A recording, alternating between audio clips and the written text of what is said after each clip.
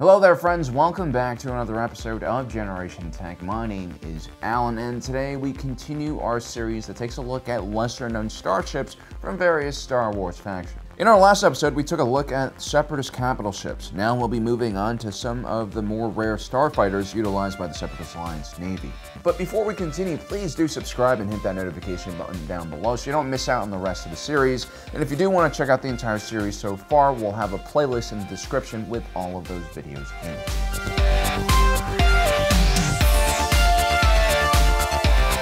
Now you guys know all about the Separatist Alliance's main starfighter, the Vulture droid. It is featured in many of the films and TV shows, and it plays a big role in the CIS Navy. But have you guys ever heard of the Scarab Starfighter, its predecessor? The Scarab Starfighter had far less moving pieces. It couldn't walk around in patrol mode like the Vulture droid could. This also meant that the Scarab class lacked the same type of maneuverability you would get from a Vulture class droid or one of the droid tri-fighters. The Scarab did, however, make up for it by having a decent amount of armor and heavy deflector shields, which increased its survivability. More importantly, the Scarab-class droid fighter could actually operate independent from some type of control system, which meant that the Scarab-class droid fighter could keep fighting even if a Separatist control ship was destroyed. The Scarab starfighter would be tested by the Trade Federation during the invasion of Naboo in 32 BBY. A battle that ultimately ended up with the Trade Federation defeated because of its reliance on a centralized control ship.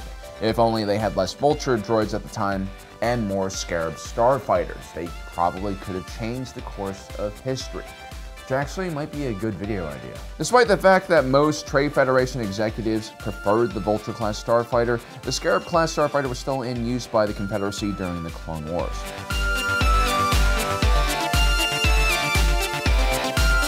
Because the Separatist Alliance was a relatively new confederation, its central military system still relied on planetary and local defense systems of its member states. While you had standardized ships and droids used by the CIS Navy, when Confederate forces were defending a system, they usually also relied on local militias for aid.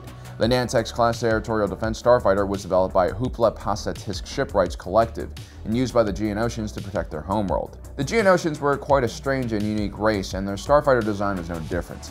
The Nantex class was a relatively small ship at 9 meters in length. It lacked a hyperdrive, but it had a shield system.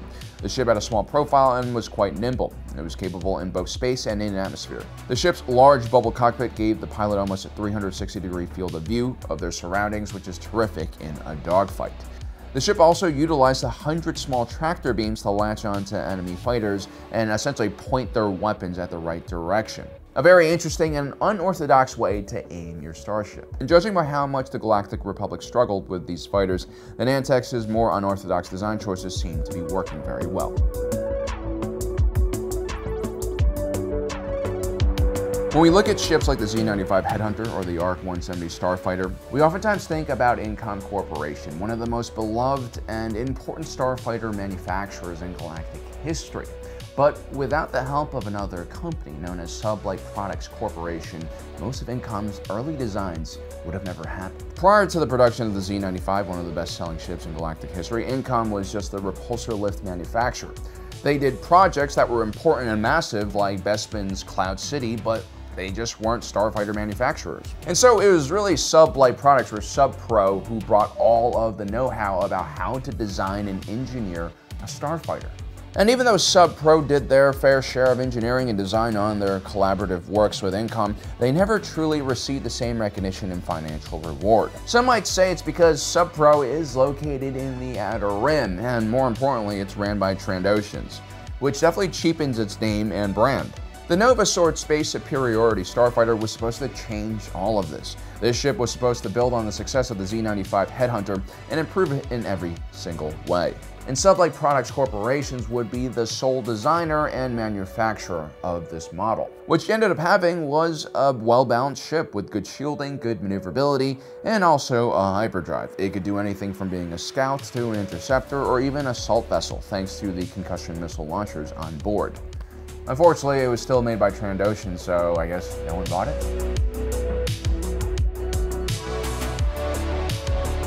The starship industry in Star Wars shares a lot of similarities with the automobile industry here on Earth. When you have a new brand, you start your first few products and try to make them as high-performing and luxurious as possible in order to establish a very high-value brand. like what Tesla did with the Tesla S. And then once you've wowed your potential consumers, you start rolling out the cheaper and more standard models for the masses, aka the Tesla Model 3. Republic Senior Systems, which would one day become Senior Fleet Systems, one of the most prolific shipbuilders in the entire galaxy, followed a similar business strategy. Before Senior Fleet Systems landed that massive Imperial contract to basically supply every starfighter in the Imperial Navy, Senior Fleet Systems was a relatively small and boutique starship designer. They focused on very innovative and forward-thinking designs. One of their ships was the Star Courier, which was a small transport ship that exemplified what Republic Senior Fleet Systems stood for at the time. This was a limited production ship that was usually bought by very wealthy and influential businessmen or politicians from all across the galaxy who needed safe transport through very dangerous areas. These ships could be heavily modified, as was the case with the Scimitar. This was a special transport made specifically for Sith Lord Darth Maul. It featured a Class 1.5 hyperdrive robust shields and had many countermeasures that made scanning and locking onto the ship's signature very difficult. The ship even had a Stygium crystal-powered cloaking device, which made it essentially invisible. The Scimitar, like most Star Courier variants, lacked heavy weapons and only had 6 solar ionization cannons. These ships relied much more on stealth and speed for survival.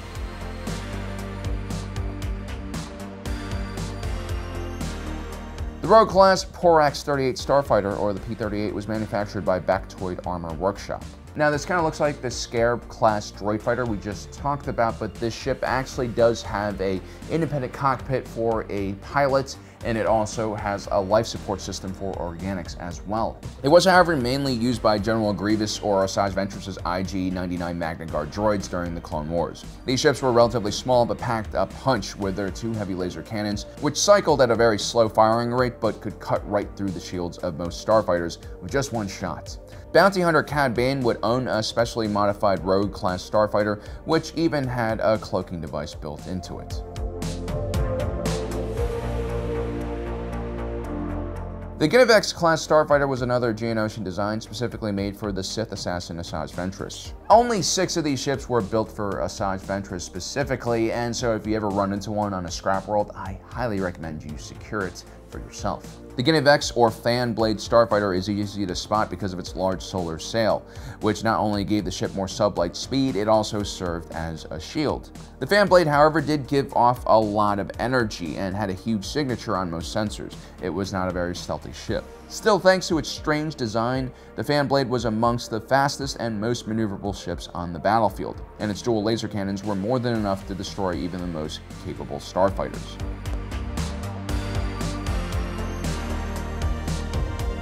The Umbarans came from a very dark world hidden inside of a nebula. They would evolve their own technology, language, and culture separate from the rest of the galaxy. It's not surprising that many of their main vehicles and weapons also functioned in very strange ways that was different from the rest of the galaxy.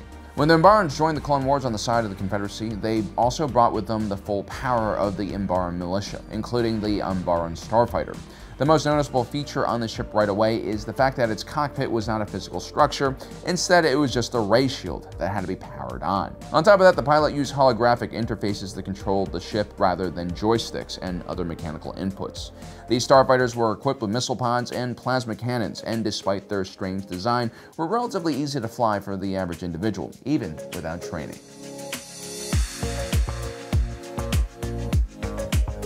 Amongst the Confederacy of Independent Systems' various member states was Valahari. This planet was known for having some of the best starfighter engineers and starfighter aces in the galaxy. This relatively small outer rim planet naturally became a part of the massive political game of tug-of-war being played by the Republic and Confederacy during the Clone Wars. Valahari wanted to stay neutral in the war, but sell its excellent starfighters to the Separatists. The Jedi attempted to intervene and even threatened to destroy any ships that were exported to the CIS Navy from Valahari. This resulted in a breakdown of relationships between the Valahari and the Jedi, and consequently, their best advanced starfighter design, the Tempest Zero, would be flown by native Valahari on behalf of the CIS Navy. The Tempest Zero starfighters were heavily armed with 4 forward-facing laser cannons and an additional backwards-facing laser cannon, along with a missile launcher. It also had a harpoon gun, which might seem impractical in space, but actually had its uses. Yeah, I don't know if I buy that. But either way, these Tempest Zeros and their pilots gave the Republic a huge headache, in the Outer Rim. So there you have it, guys, 8 of the lesser-known starships utilized by the Confederacy of Independent Systems Navy. As you can see, most of these designs are Planetary Defense Force or Local Defense Force inspired, and so you have some really interesting and unorthodox starfighter design philosophy here. Anyway, guys, I hope you enjoyed today's episode. Don't forget to subscribe and hit that notification button down below so you don't miss out on the rest of our awesome content. As usual, thanks for joining us today. If you're watching this, you are Generation Tech.